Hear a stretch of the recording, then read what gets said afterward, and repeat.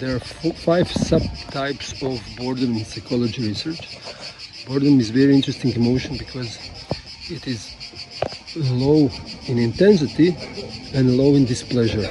So all emotions can be described by pleasure and arousal.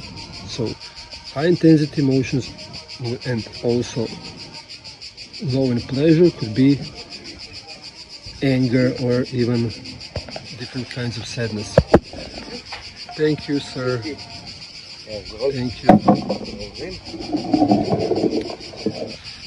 So boredom is a bit different because it's like a hidden emotion, and they say it's a silent killer.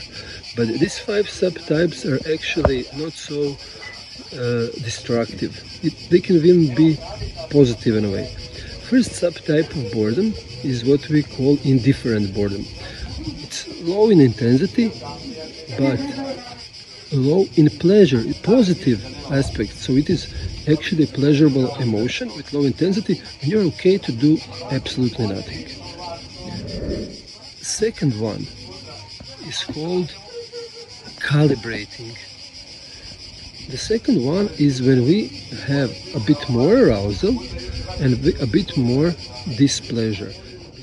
So this emotion will push us into action. This is its function, because now we are beginning to move. We know that we need to move.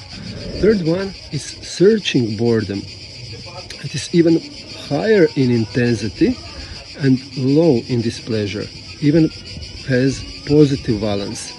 And last one in the original model is called reactive boredom. It is even in a way frustration boredom, when people get frustrated because they don't know what they do, and agitated and jumpy and so on. And the last one is, after this process there should be some kind of resolution, but if there is nothing behind it, then we have apathy.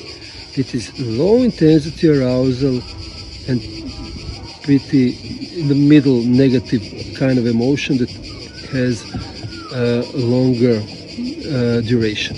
So these are different boredom types, and they all serve some kind of purpose except for the last one. We should recognize it and get us moving. How? By remembering few things that we are,